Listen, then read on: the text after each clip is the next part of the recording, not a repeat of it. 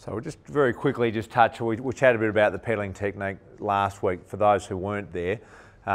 Just as a general feeling, absolutely pulling up on one leg while you're pushing on the other leg will give you the maximum power output. You've got a pulling effect and a pushing effect, add the two together, there's your maximum power. So if you're sprinting, getting over the top of a hill when you've got nothing left, accelerating rapidly, starting from a standing start, you know, it's a combined push and pull movement. But basically, as a human, we're designed to be upright, we're designed to walk and run. So most of our muscles are knee straightening, hip straightening kind of muscles there. So our power and our efficiency is about pushing. So, and I was saying to Daryl the other day that, you know, when I was first coached, we were stuck on the track and put onto a, you know, we had to hook one foot in the frame, we had to learn to pedal circles and that push, pull, and we were told circles, think circles, think circles. And I didn't go far enough at any level to get any injuries from it there. But classically, I do see people with these hamstring, long-headed bicep femoris irritations and that sort of thing because they're pulling because their mate riding next to them in the group has said, oh, you've got to pull more on the pedal, you've got to ride the whole circle. So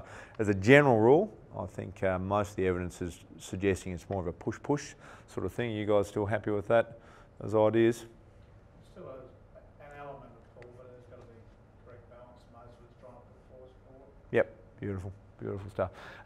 Quickly touch on cleat position. Listen, cleat position isn't so much of an argument here. Some of the arguments are really about what else you add onto these cleats, whether there should be shims, whether there should be wedges, whether there should be adjustments for leg length. And we chatted about the leg length last week, and Sandra and Duncan, the doctors with me last week, we all agreed very much that because you never straighten your knee on a bike, you can very much allow for that bit of leg length discrepancy with a slight ankle bend or a slight knee bend. So a degree at 3 different joints that you'll hardly measure will probably change 5 mm leg length. So unless you're dealing with a big leg length discrepancy, you probably, my personal feeling is we don't adjust the height of it too much there.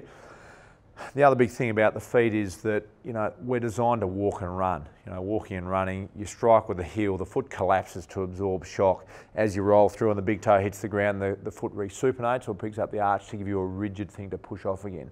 None of that happens on a bike, so things to do with pronation and that are a lot less important on a bike. Now, personally, I don't use shims and wedges a lot unless I'm dealing with someone with an injury that hasn't been fixed by getting the other things right or getting hip strength and glute strength right there.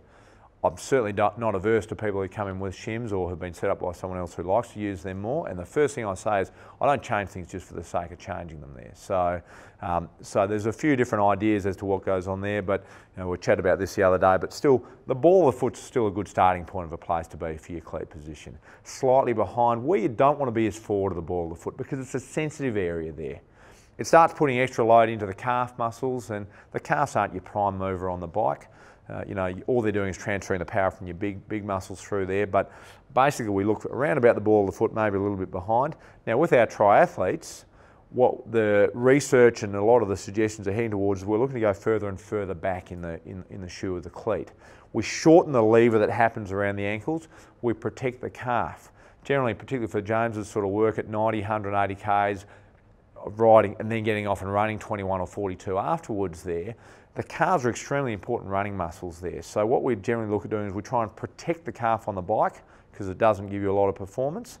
And once again, we're not looking for peak power production on the bike, so those little bits of leverage we lose aren't such an issue with our longer stuff. So in our triathletes, and particularly our long ones, we're tending to push those cleats further back. And a few of the guys in the US are playing around with re-drilling shoes, so the cleat literally sits in the middle of the shoe.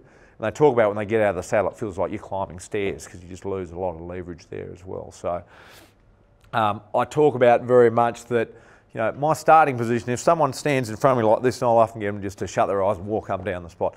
If they stand like this, I certainly don't set them up like this. You know, the starting position is let's mirror roughly what they do.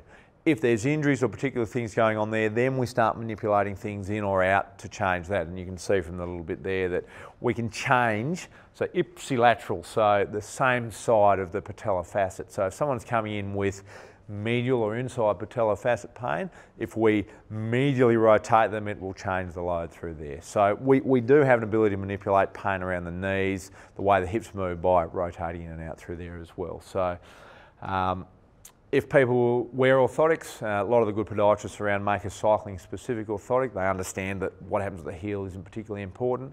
Arch support, maybe an adjustment for the forefoot might be used in a cycling orthotic there, but generally we won't use a standard running orthotic in a cycling shoe. However, if someone comes in and says, I always use my orthotics in my cycling shoe, I don't change that if they're happy, unless they've got injuries that I think might be caused by the position